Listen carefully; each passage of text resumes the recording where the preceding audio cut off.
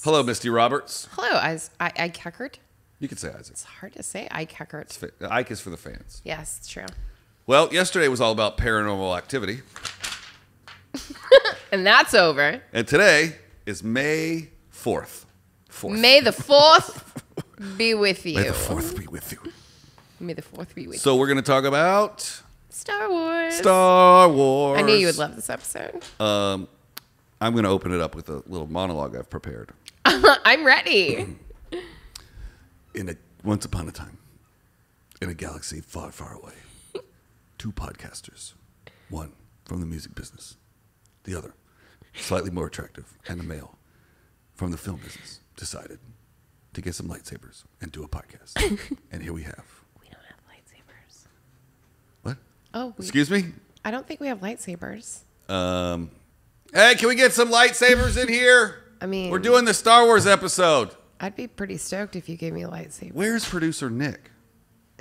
North Carolina? That's going to be a long trip to bring us some lightsabers. I know. We got a lot to get into, so let's do Star Wars Day. All right. Tell us facts. Well. And go. Okay, so here's the thing. I mentioned that it was May the 4th. May the 4th be with you. May the 4th be with you. You told me that there was a story behind May the 4th be with you, and that it's not named Star Wars Day because it's May 4th, that there's something more to that. Yes. Do you want to tell me about that? I don't know the story, and it's not. Oh. My pre-producer did not put it in my bullet. Well, you know what? I'm going to look it up really quick. Okay. I'll go with a fact. All right. The total net worth. We like talking about money on this show. Uh-huh. The total net worth of the entire Star Wars franchise is $25 billion, which I think is fun because when George Lucas sold it, he sold it to Disney, Mickey Mouse, for $4 billion. He sold it for $4 billion. And Holy crap. Yeah. Isn't that weird? Okay. Wow. I think. Don't quote me on that, but I'm pretty sure. Okay. He sold it for $4 billion, and now it's worth $25 billion? Well, you know, they put out 3 more movies since then. 5 more movies. They put out episodes 7, 8, and 9. Right. They put out Solo. They put out Rogue One. Right. There's one I'm forgetting. Do not kill us. We're not Star Wars experts. It's Although, true. If you ever get to come to Star Wars Enterprises, or Brickyard Media Group, as we like to call it, and you take the tour, we have the 3rd largest private collection of Star Wars figurines in the middle of Hollywood. It's true, we do. Yeah. This entire studio is full of them. Someday I'm going to take them all down and dust them. But not today. But not today. We should have put some of them on the walls for Star Wars Day. have. In fact, should we start over and just put Star Wars shit on the shelves? No. Yeah, it'd be fun. You're gonna hang on the no, huh? I mean, I don't really care one way or the other. Okay. We can start over. Nah. Now you're going to have to edit this. Nope. What do you think is the most popular Star Wars character? I think that it would be Darth Vader. I agree. Well, I am a Han Solo fan myself. I'm sure you are. Yeah. I myself am a Yoda fan. I thought you'd be a Princess Leia just based on gender alone. You're a girl. You should like girl Thanks stuff. for that. Yes. But I mean, I do like Princess Leia more than anything. More than Princess Leia, though, I like Carrie Fisher. Like Carrie Fisher was such a badass. R.I.P. Fisher. So great. I'm glad that they had the foresight to shoot out all of her scenes to complete the movies. So am I. Yeah. But no, my favorite is Yoda, and mostly probably because of the Mandalorian and the baby Yoda, because that thing's the cutest. It is kind of taking over. It is. Do you know that it actually has upstaged Darth Vader I did not know that. in popularity? I pulled that fact off the internet. Hey, I'm using the internet right now. Darth Vader was initially the most popular character and has been for a really long time, and Baby Yoda recently ousted him as the most popular character. Well, look at this. Guess what's coming out today? Tell me. Star Wars: The Bad Batch comes out today on Disney Plus. It's not on this list. I was looking up upcoming Disney. It is actually right here on this list. May the 4th, The Bad Batch. It's an animated series. I skipped. I skipped a little bit. Okay, so We're getting new segment producers. I'm going to get into this whole Star Wars Day, May the 4th be with you. Mm-hmm.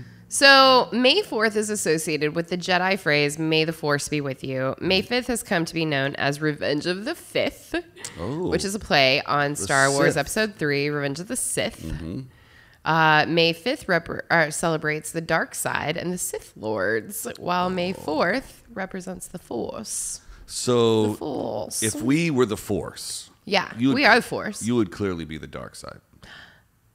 No, I would definitely be the. I was like, why would I be the dark side? I think I would definitely be the dark side. Can't I just be Princess Leia?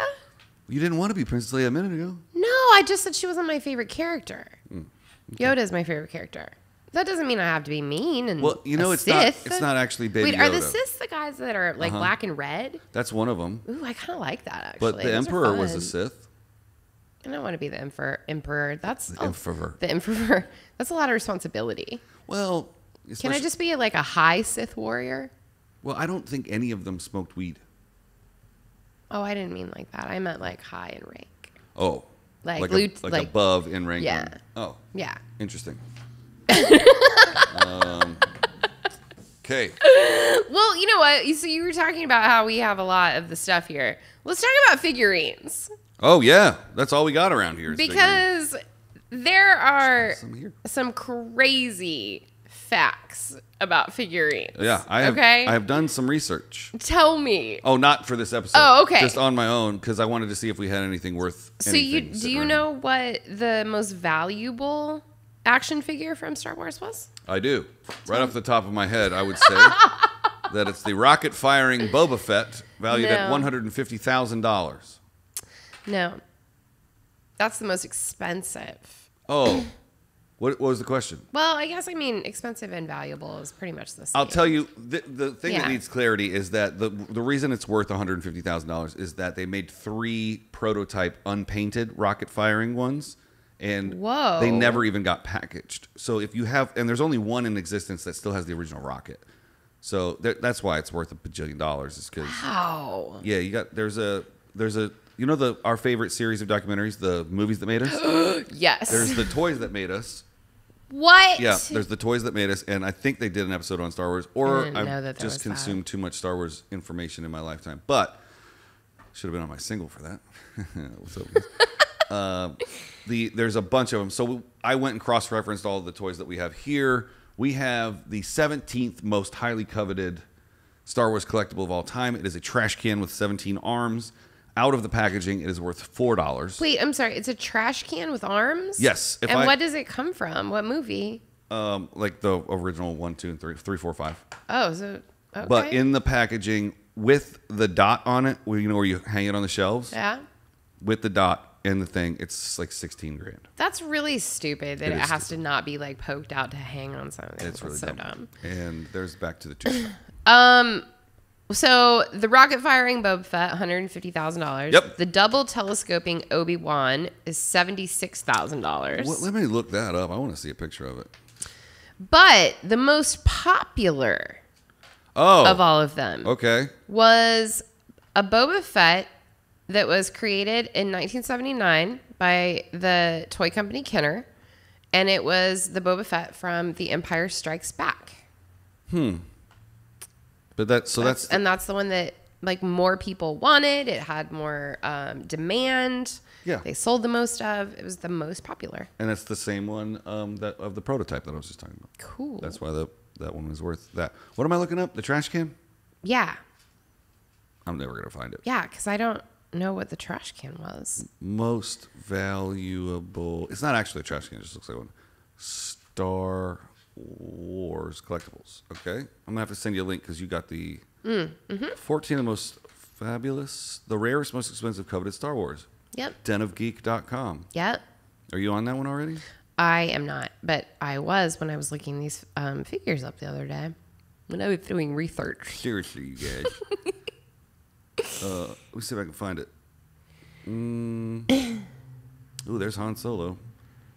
Han Solo in a box. Solo. Han Solo with little head and blaster.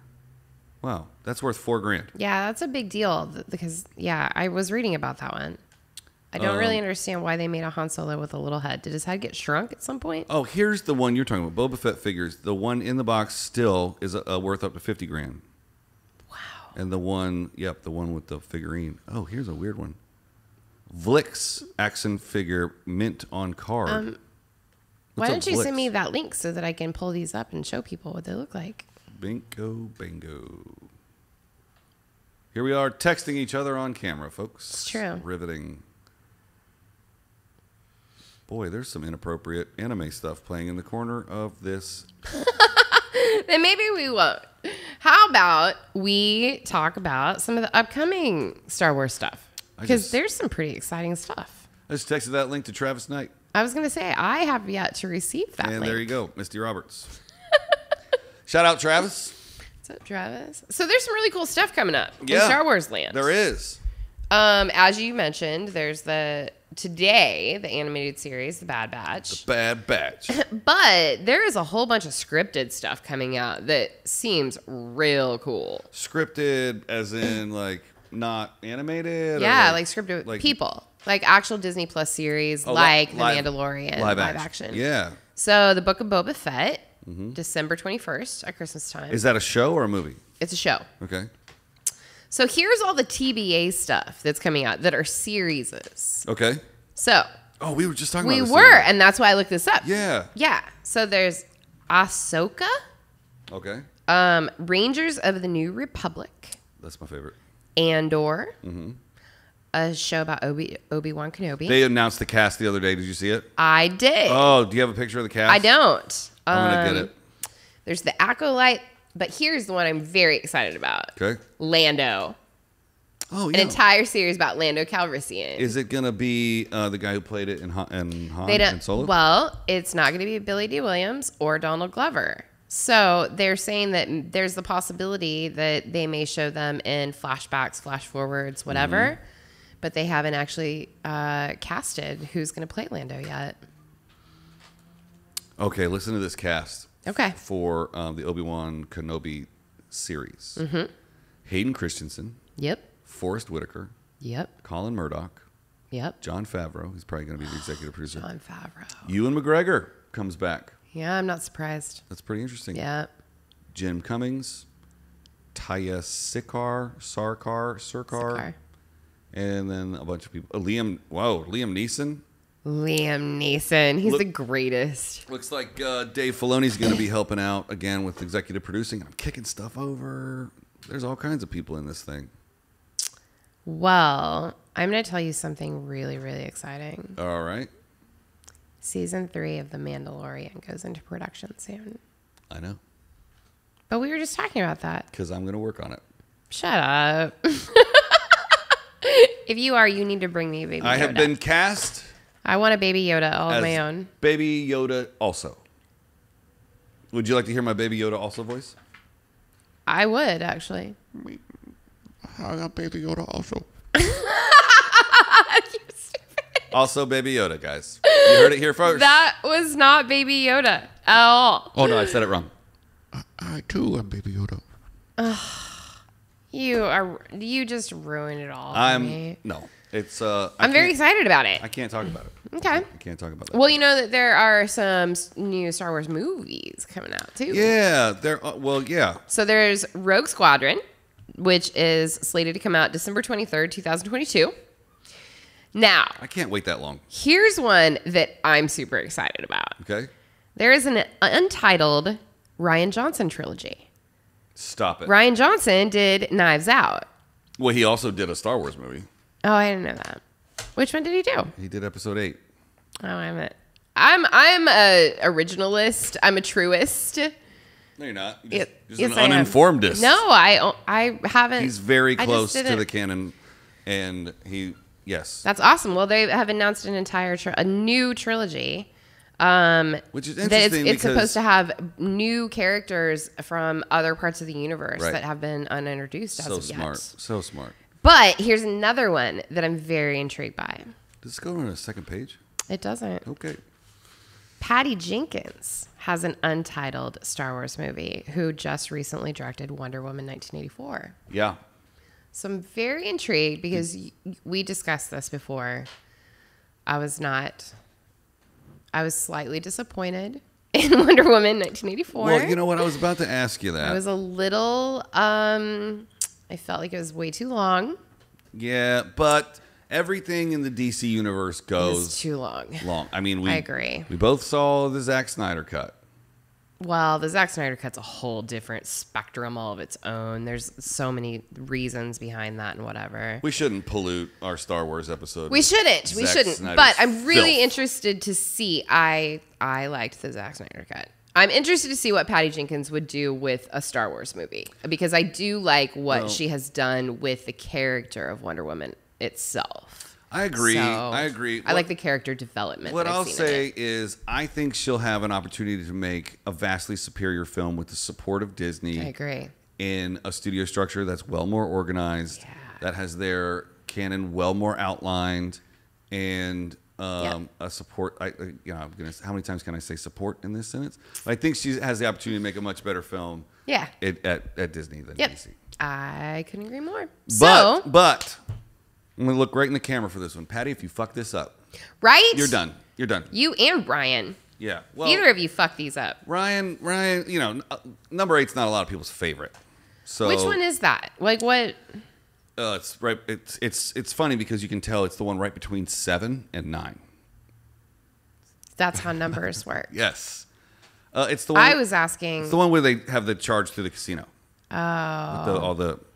Yeah, it's not my favorite. It's not. It's not anybody's favorite. Like, here's the thing. I didn't even know that he did that one. I really didn't know that he The directed middle one. of any trilogy is always the. That's true. Like yeah, the middle. I mean, Lord of the Rings. it's it's Two Towers. a huge conversation amongst filmmakers. Like how it's just like albums, the sophomore slump. Yeah. You always call it the sophomore slump. Like it's very rare that somebody releases the second one that's better than the first. Well, I'll tell you what. It's even worse when you don't know it's a trilogy. Yeah. Like that second Jurassic Park that came out, the new one where they get on the boat and the thing changed. I talk about this on almost every episode. The size of the dinosaurs changes. Yep. And it drives me nuts. Yep, I don't like that either. So whoever directed that can eat a bag of rocks. Well, since it's not Friday, may the force be with you. may the 4th be with you. Bye, everybody. Happy Star Wars Day. Happy Star Wars Day, guys. Tune in tomorrow for an episode about Cinco de Mayo. Cinco de Mayo.